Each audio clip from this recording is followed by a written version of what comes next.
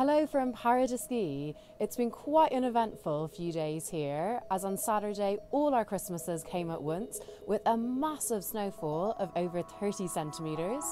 Heavy snowfall resulted in heavy traffic, and despite our snowplows, bus drivers and tourist companies working tirelessly over the weekend, many guests arrived over a day late into resort due to road closures, accidents and many drivers not being prepared with snow tyre chains. However, once guests arrive in Paris de Ski, they were welcomed with beautiful bluebird sky day and the best ski conditions we've experienced so far this winter. All lifts are now open in Plagne and Les Arcs, including the Vanoir Express, so that's over 425 kilometres to explore.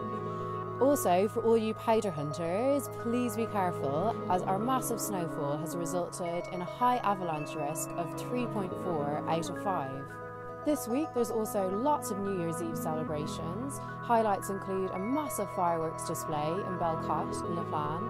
Also, DJ Bully is putting on a live set in Bar Le Mine in Plagne 1800, and in Les Arcs 1950 ring in the new year in the centre of the village with free-flowing mulled wine, laser show and fireworks. So from everybody at lesarcsnet.com and leplannet.com, we wish you a very happy new year and happy shredding.